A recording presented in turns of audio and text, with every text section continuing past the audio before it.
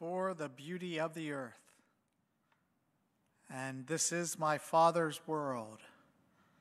And I sing the mighty power of God, played by Barbara Reed this morning. Thank you, Barbara. And if you look at those lyrics, you'll see pieces of creation written into them.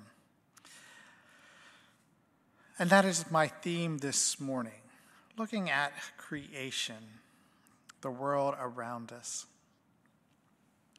Growing up, we lived in this is my family, not when I was little. We lived in a small development. But my kids always loved being outside. They loved to be outdoors. In fact, if we could have lived at camp or a place where there were woods and lots of trees and rocks to climb and places to explore, that would have been a preference. But even in our little development, they found a nature, creation, things to do. Several years ago, on a Sunday afternoon, I was waking up from a nap. They came running into the house to tell me there was an owl in our tree. This little guy was perched maybe 10 feet or so up in our pine. And they just sat there and watched it.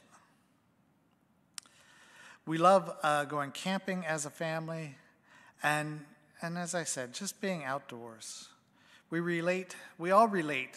All of us relate to the beauty of our created world in some way or another. Some prefer the beauty and the smell of a flower over the crawling or hopping creatures that we find around. But we all relate to what God has made, created in some way. Creation is the act of creating, especially the act of bringing the world into order and existence. So we recognize and celebrate that fact that God, in his infinite wisdom, mapped out and placed into being the world and all who live in it. Another definition for world, the world and all who lived in it, is that system of created things, the universe. Some of my thoughts that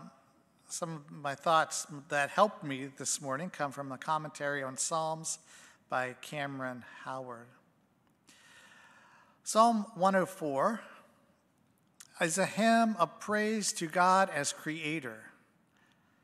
It is remarkably complete in its review of earth and space, flora and fauna, topography and geology.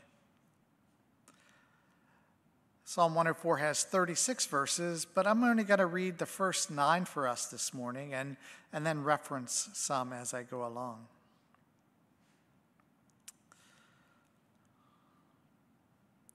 Let all that I am praise the Lord. O Lord my God, how great are you! You are robed with honor and majesty. You are dressed and robed in light. You stretch out the starry curtains of heavens. You lay out the rafters of your home in the rain clouds. You make the clouds your chariot. You ride upon the wings of the wind. The winds are your messengers. Flames of fire are your servants. You placed the world on its foundation so it would never be moved. You closed the earth with floods of water that covered even the mountains. At your command, the water fled, and at the sound of your thunder, it hurried away. Mountains rose and valleys sank to the levels you decreed. Then you set a firm boundary for the seas so that they would never again cover the earth. That was actually from the New Living Translation. Well, the psalmist's list of these diverse aspects of creation praises God's greatness with particular attention to God's control of and power over the creation. The psalmist here paints a picture of the landscape using vibrant imagery and powerful images. Psalm 104 recalls the taming of chaos and the vast scope of the first account of creation in Genesis 1, which says the earth was formless and empty, and the Spirit of God was hovering over the waters. Psalm 104 emphasizes order, limits, and separation. The waters stay within their boundaries. In verse 9, and the sun and moon mark proper times and seasons. Likewise, Genesis 1 recounts God's separation of light from darkness, waters above from waters below, and the waters of earth from the dry land. Just as the Psalms lists elements of creation seems comprehensive, so too does the psalm imagine the imagination, a series of characteristics of the Creator God. I don't know if you ever thought about this, but have you ever wondered about standing beside God and talking and conversing? That's the image I kind of feel out of some of these verses in 24, 25, and 26, which read, "How many are your works, Lord?" Starting the conversation. "In wisdom you made them all. The earth is full of your creatures. There is a sea, vast and spacious, teeming with creatures beyond number, living things both large and small. There the ships go to and fro, and the Leviathan with which you formed to frolic there." Together, God and the psalmist survey the vastness of the sea and the tiny ship perched atop it. And at the psalmist's prodding, they reflect on the dependency on God shared by all creatures under and above the water. It may be hard for us to imagine a scene like this. God standing with the human poet, looking out over the sea together as the poet expresses his praise for God and his creative hand. The psalmist uses the image of the human body, God in human form, to describe his power over creation. God has an open hand in verse 28, or a hidden face in verse 29. God can look on the earth and touch the mountains, verse 32. These images recall the similar characteristics the features of God in the second account of creation in Genesis 2:3. In that story, God shapes dirt into the first human. God breathes into the human to give him life. And God takes walks through the garden. In Psalm 104, verse 30, we read that when God sends his Spirit, they are created, and you renewed the face of the earth. In verse 25, we're reminded that when the creatures of the earth, including us, humans, take their last breath, we return to dust. But in verse 30, through his Spirit, creation is renewed. There is continual movement of God's Spirit at work in the world. I don't know if God continues to create new species or not, but sometimes I wonder at that possibility. I do know that we continue to find new creatures in our world.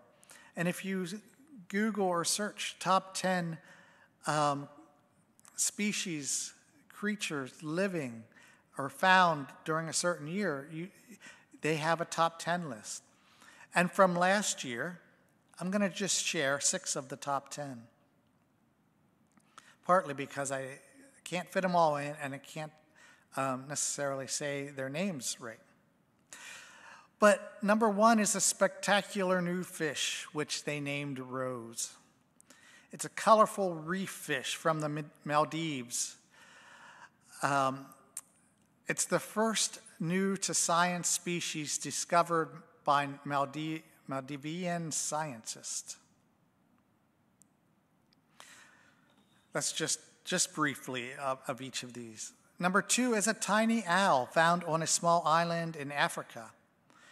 With the help of the locals on Principe, a small island in Africa's Gulf of Guinea, scientists found Otis bicyigilla, that's the scientific name, a new species of scaup owls. Number 3, an anemone that lives on the back of a hermit crab. An anemone is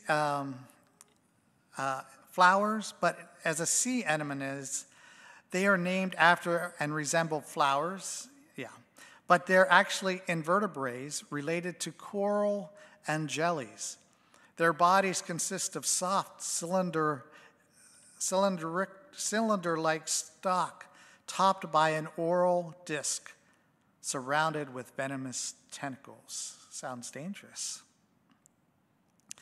Well, it's a newly described species that has been found off the coast of Japan and appears to live exclusively on the shells of hermit crabs. 4 is a tree, actually, named after a slain indigenous activist.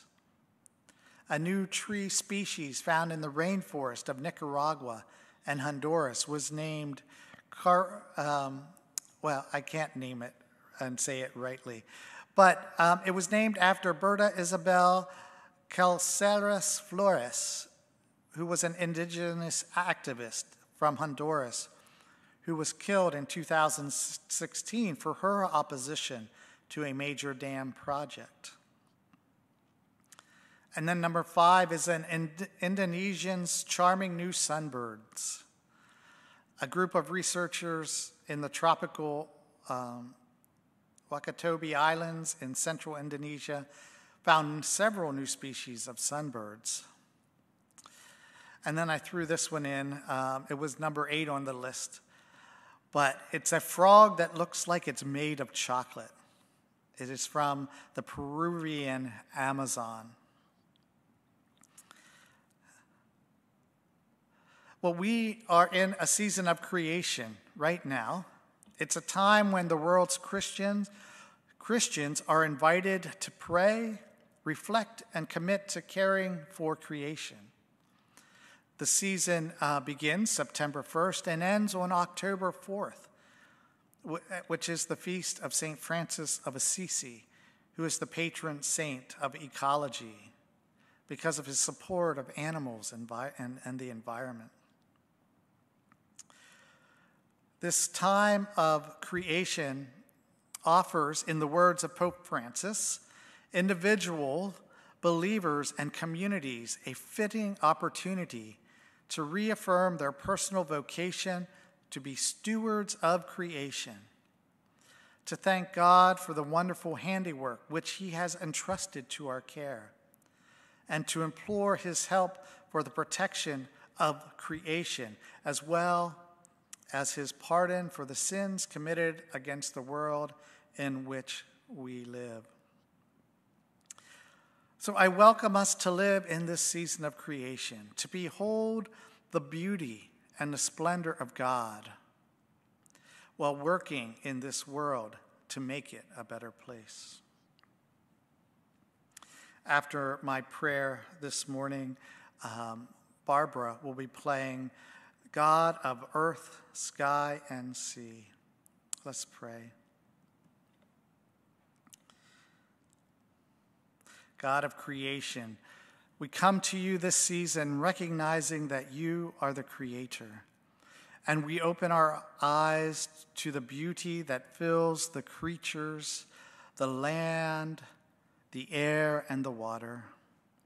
You are creator, not only of humankind, but of all that graces this planet and this universe.